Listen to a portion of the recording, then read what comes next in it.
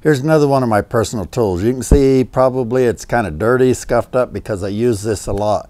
This is the Dewalt handy little screwdriver.